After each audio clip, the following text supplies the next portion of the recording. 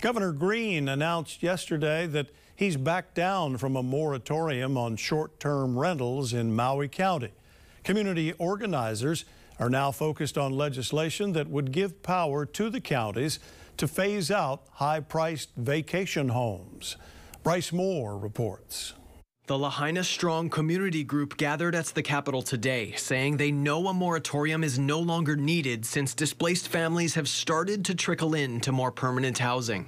We still need to tackle this short-term rental issue because the short-term rental industry has exacerbated the housing market and made it way too expensive for anybody to even afford a family home here in Hawaii. Organizers are now highlighting legislation to give counties the power to gradually phase out short-term rentals. Giving counties the clear authority to phase out vacation rental uses is a key tool for helping Maui residents find adequate rental housing in the wake of the wildfires. Representative Ellie Cochran adds for some residents still without long-term housing, cutting the red tape to find it is simply too much. Organizers say 60% of Native Hawaiians in West Maui affected by the fire have left the island.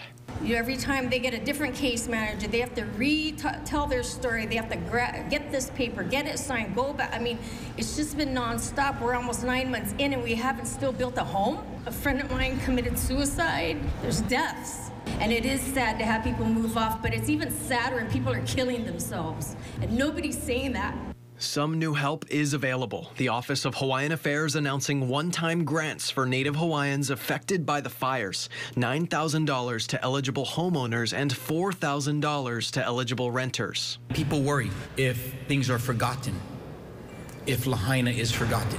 This is a reminder for our community that help is there. Aside from the grant program and short-term rental legislation moving through the ledge, the state announced today it's acquired a former hotel in Kihei with 175 guest rooms to be used initially as temporary housing for the displaced and eventually repurposed as a teacher and workforce rental housing project, opening up to wildfire survivors in early May. Bryce Moore, KHON2 News, working for Hawaii.